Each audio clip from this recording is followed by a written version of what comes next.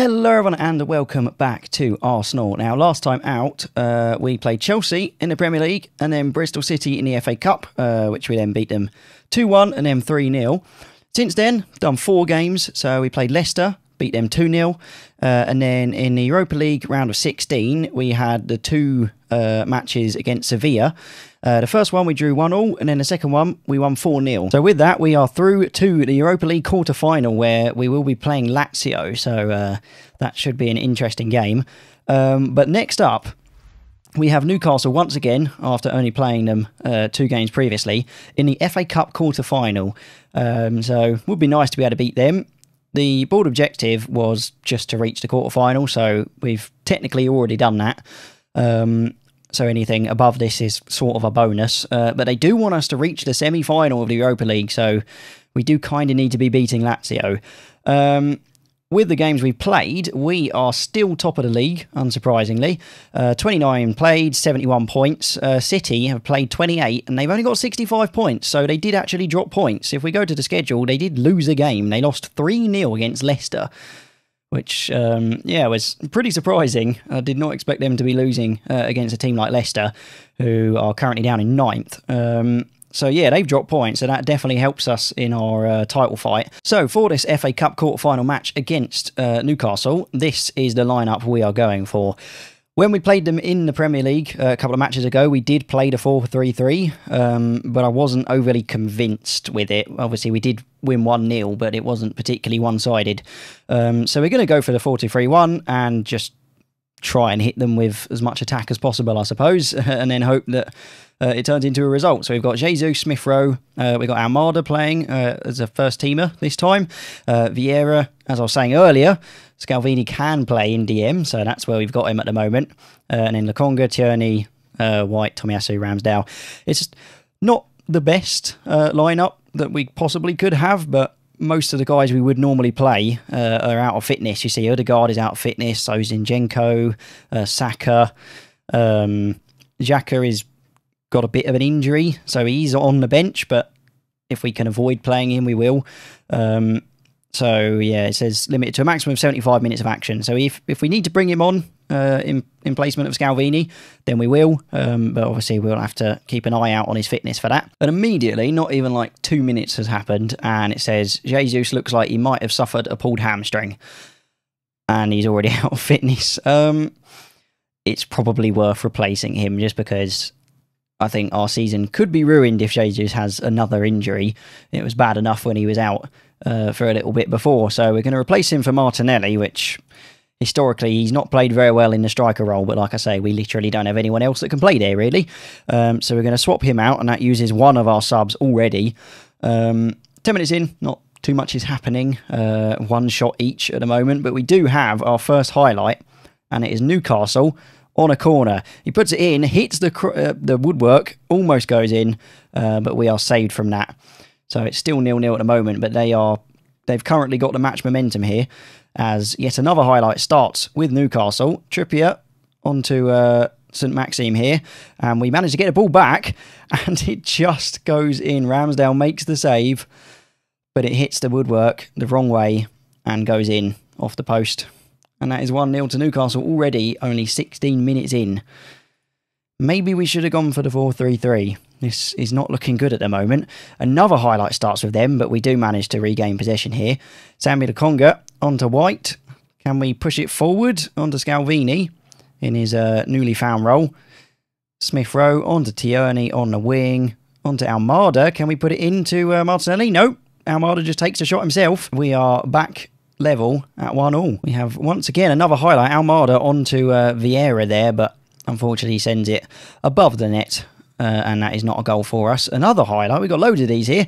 Newcastle almost put it in. Now, in terms of this save, obviously, the beta technically ends on November the 8th. So my plans for the main save are a journeyman. So we're going to be starting sort of in the Vanarama South and then working our way up, seeing where we end up.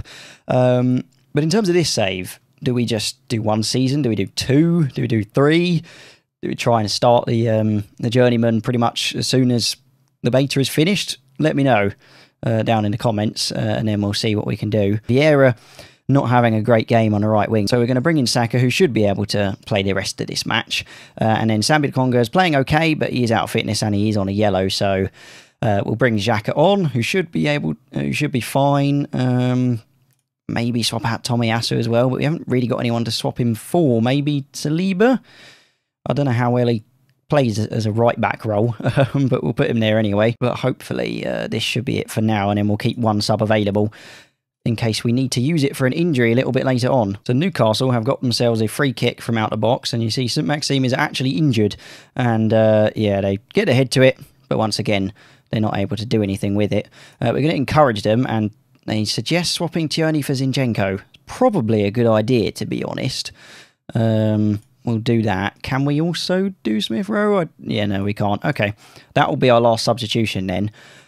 We have 10 minutes to get this next goal, otherwise I think it goes to extra time. But 83 minutes in, Newcastle have got themselves a highlight here. On to Wilson. Gabriel gets the ball back. On to Xhaka. Through to Saka. Can he put it through in the middle? Doesn't look like it. We get the ball back onto Almada. But he's not able to score this time round like he did earlier in the match. We're still able to control possession relatively well here, as I say, as we get tackled. Wilson runs it up the wing. And who was that? Xhaka just does a slide tackle for some reason. He could have just taken that ball, and Willock puts it in the net, and we are down. We are now losing this match with 5 minutes to go to try and find the equaliser here. I don't think we're going to do it. I think we're going to have lost the FA Cup quarter-final to Newcastle, and that confirms it. So we won't be winning the FA Cup this year. We've still got the Europa League, but it would have been nice to have been able to beat them. Newcastle are the sort of team we should be beating, especially in the FA Cup, but oh well. The board won't be too unhappy, because like I say, that was their objective anyway. And Jesus is injured for 2 weeks. How many games does he miss because of that then? Where are we? We're on the 19th, which is here. So 1, 2. Okay, we're actually not going to miss any games because it seems like we're on international duty. So assuming he's able to be back by the Fulham game here, Jesus might not actually miss any games. So not as bad as it otherwise could have been. The next gen list, the 50 best wonder kids in football, has been released. And we have 3 of them. And it's also reminded me that I had actually already sorted out our striker issue and just completely forgot. So the first one is Scalvini, who managed to get number 13 on the list, so almost in the top 10. And yeah, I mean, he is going to end up pretty good. He's already a 3-star. I mean, I think he was like 2 or 2.5 star when we bought him, so he's definitely improving. You see on the reports that he's going to be pretty decent. He could be 5-star. Apparently, his best role is actually anchor as a defensive midfielder, which is interesting. But I think I'm probably going to be planning to play him in centre-back. Yeah, this shows you there. He's gone from 2.5 to, well, I mean, it still says 2.5, but 3-star he is. And then Marcus Leonardo is the guy that is going to sort out our striker issues. I forgot that we had bought him and then sent him straight back out on loan. It would have been useful if we hadn't. But he's been playing pretty well on his loan. He's had 11 appearances, and out of those 11 appearances, had 9 goals with an average rating of 7.37. So he's not been playing too badly at all. He's currently 2.5 star, and he's also got a 5-star potential. So yeah, I think we'll be all right for the backup striker role. And then the other person that we've got on the list is Marcelo Flores, which we didn't buy, as far as I'm aware. He must have come through our youth system. But he is out on loan to Oviedo in Spain, and he is 2-star with only a 3-star potential ability. So he's not really that great, but that's why he's number 42 on the list. But having these 2 guys is probably going to set Arsenal up for the future.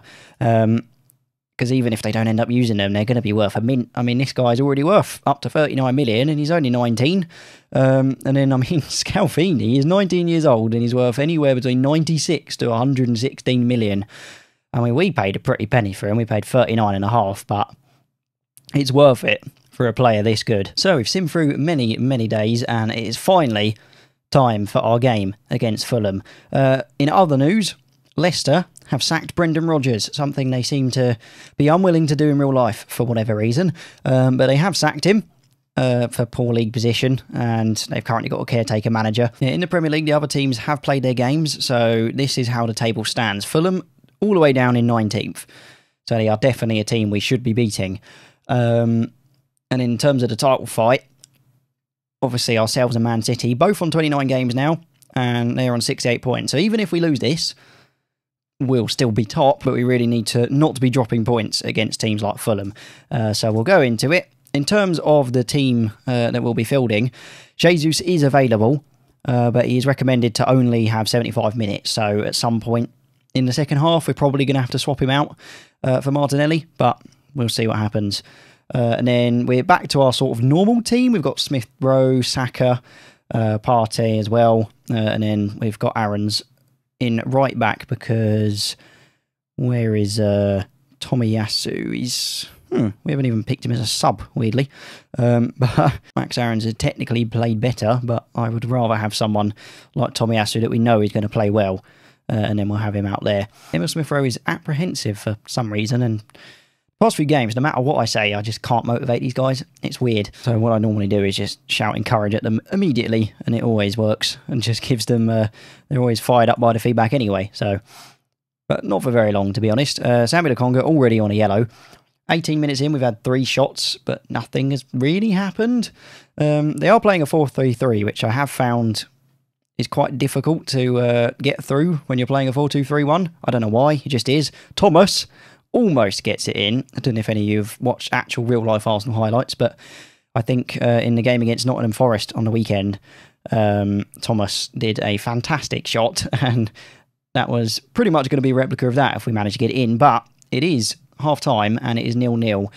I think Fulham are probably playing pretty defensive. Maybe that's why we're not able to get through. But I'm going to say I'm not happy with them. Maybe we can switch to a 4-3-3. I've always found that playing a 4-3-3 against a 4-3-3 kind of works. I don't know why. But I don't know. Maybe we'll stick with this. Maybe we'll just tell them to step up more a bit. Try and just go a bit more attacking. The only problem, though, is when you go more attacking, you are obviously vulnerable to counter-attacks, and we don't want that. But half-time, is anyone playing, like, awfully? It doesn't look it. I mean, Jesus isn't playing particularly well. We just need them to do something. And Odegaard, onto White, almost gets it in the goal against Leno, our old keeper, but he's not able to do so on this occasion. Once again, we have another highlight. Zinchenko manages to get the ball onto Thomas, whips it in, and Leno has to make another save. Leno must be on a mad rating right now, the amount of saves he's made. 50 minutes in, Odegaard whips it in, Saliba gets ahead to it, and it's in the net, but they are going to be checking it for offside. And it's not offside, the goal is awarded. We are finally 1-0 up after what seemed like a million chances, but to be honest, we haven't even had that good XG, and they have immediately gone to one of the world's most defensive formations. I mean, look at this. Look at this gap between the DMs and their guys up ahead. That is just insane. You'd have thought, you know, going 1-0 down, they might try and go a bit more attacking, try and get us on the counter, but no, they've just done the world's most defensive formation. We seem to be happy to just keep passing it amongst ourselves, but a nice long ball over to Saka, and that's 2-0.